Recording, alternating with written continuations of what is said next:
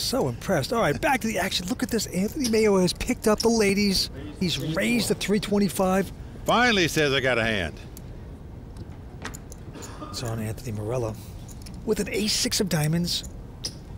He's going to stick around. Makes the call. David out.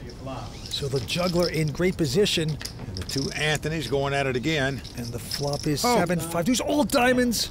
Oh no. Morello flopping the nut flush. Morello checking. This could do it for Mayo. He could get spread clear across the bread right here, Vince, and be out of here.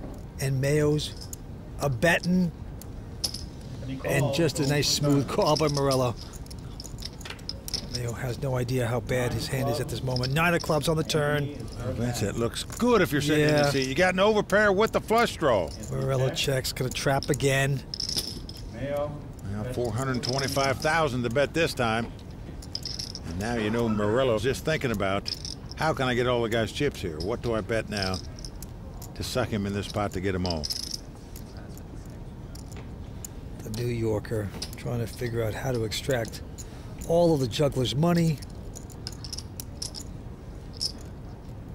Make you go home, go back to your cheesesteaks with a nice story.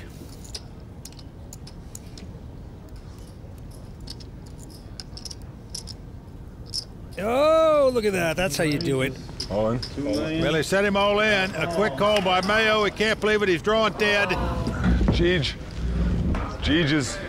What a bad night for Mayo in terms of being outcarded by his opponents. It's over. I'm going to go dead. It's over. The Borgata grinder is going to have to say goodnight. He's stunned.